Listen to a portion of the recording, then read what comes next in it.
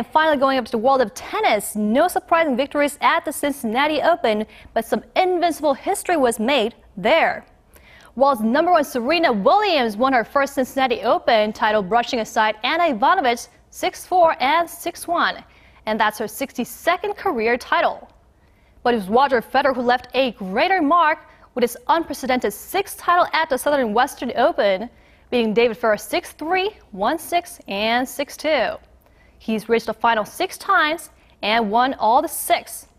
The two will now cruise the season's last major, the U.S. Open, which will be held in New York in 8 days' time.